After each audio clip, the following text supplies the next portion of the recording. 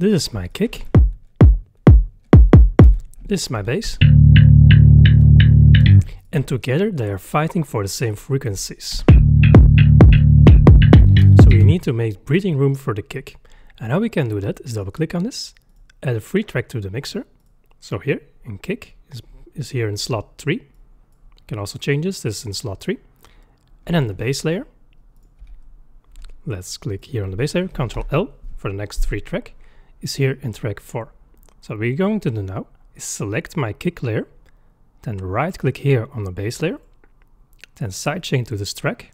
You can see this wire going here. Then click on the bass, find a free slot. Let's add the fruity limiter for this. Instead of the limiter, we're going to go here to composition, and here you can see sidechain. Sidechain is where the volume ducks whenever, in this case, the kick hits, so we get some room for fighting frequencies. So right click and select the kick, and then you can move the threshold and up the ratio a bit, some value like this, and then you can see what happens in the volume.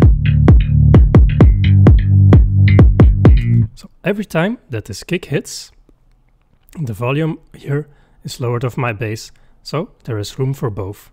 Now let's see it without it and without and with.